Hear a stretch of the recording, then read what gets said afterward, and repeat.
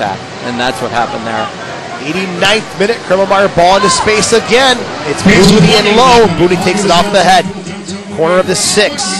Sancho slows him down. Booney still with it, spinning around. Hard cross into the box, and it's deflected in by Kupono Low, who's been knocking on the door all night long. And he gets the toe poke on it around Scott Vallow, and he puts it in the 90th minute. And here's a situation, okay, he takes his jersey off after scoring, puts it on the corner flag, waves the flag around. Don't tell me that's not a yellow card. But they did a great job of getting that ball across, and Scott didn't have a chance at that at all. I mean, it was a well-driven ball to the top of the 6-yard box, and it was just a touch. That's all it was needed to put it in the back of the net. First goal of the year for Kupono Low. Booney, his first assist of the year. He had 2 Rhino defenders all over him. 2 Central defenders actually out there on him.